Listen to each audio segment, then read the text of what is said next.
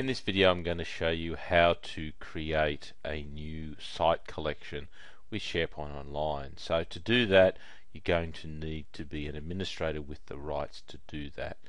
When you log into the Office 365 admin portal, you'll see a screen that looks very much like this. Now to get to the SharePoint administration area you'll need to go to admin in the top right, pull the menu down and then select the SharePoint option. This will then take you to the SharePoint Admin Center, and please note that the SharePoint Admin Center is only available with the mid-size and the enterprise plans. It's not available as part of the small business plans. Now what we'll see here is a list of all our existing site collections.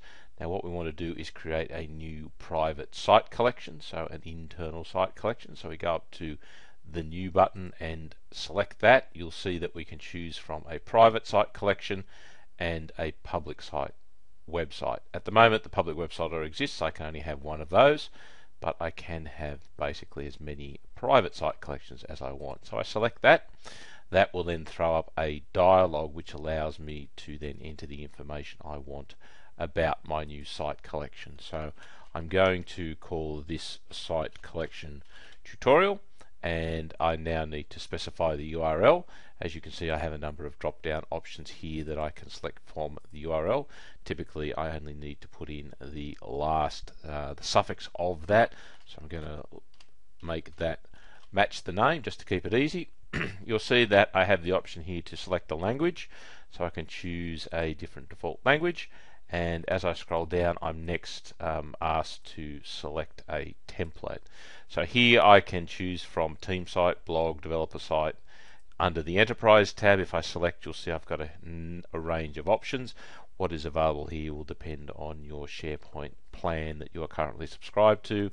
Under publishing you'll see that I have two options there, and finally custom allows you to select a template later and to potentially add in your own customization. But for this, to keep it simple, I'm going to select the collaboration tab, pull the option down here to select a time zone, so go down and find the appropriate time zone.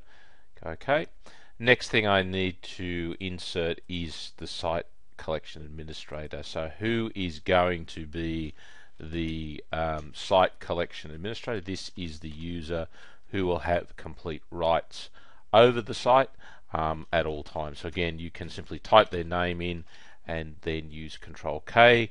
You can use the checkbox here, or if I want I can actually go through and select individual users from those in my tenant. But you can only have a single primary site collection administrator. You can add multiple secondary ones later, but initially there's only one primary. We now need to select a quota. The quota is the amount of space that this site will be allocated by default.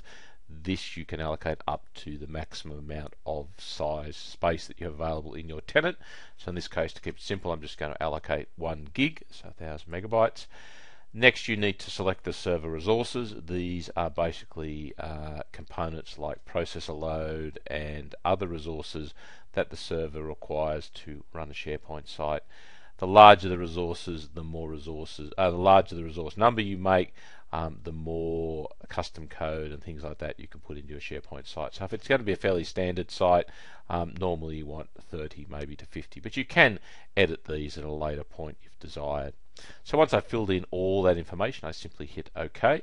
That will then allow Office 365 to go out and start creating that new site collection. So we'll see a message in the top right here indicating that it is being created, and it may take up to 15 minutes. You'll notice in our list of sites that the site URL now appears, which is what we selected, but you'll notice there is a small spinning icon here waiting for the site to finish completion. So this will take a few minutes, so let me just pause the video while we wait.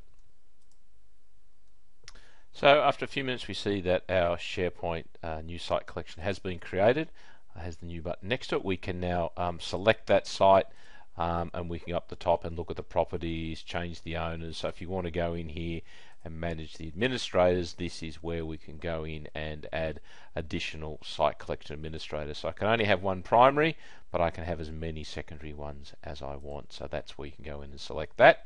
But to actually browse to the website, so if I select it, it will give me the properties for the site, what space it's using and its storage quota. But if I then select the URL, we'll then be taken to our new site collection. So this will be the home team site, the team site at the top of the tree for our new site collection. So we can now start building our structure, adding information and controlling the way we want to collaborate around this specific site. So again, difference here is that this is now a unique site with its own unique URL that we can customize with space and add-ins and things like that. So at the end of the day, that's why you want to create a unique site collection to maybe different from the others. So it's really that simple and that easy.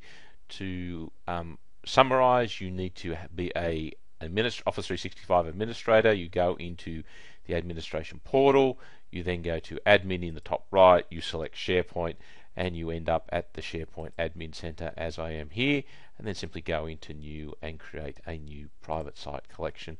Fill in the details, give it a couple of minutes, and it will be created for you. So it's really quick and easy. Thank you very much for watching this video.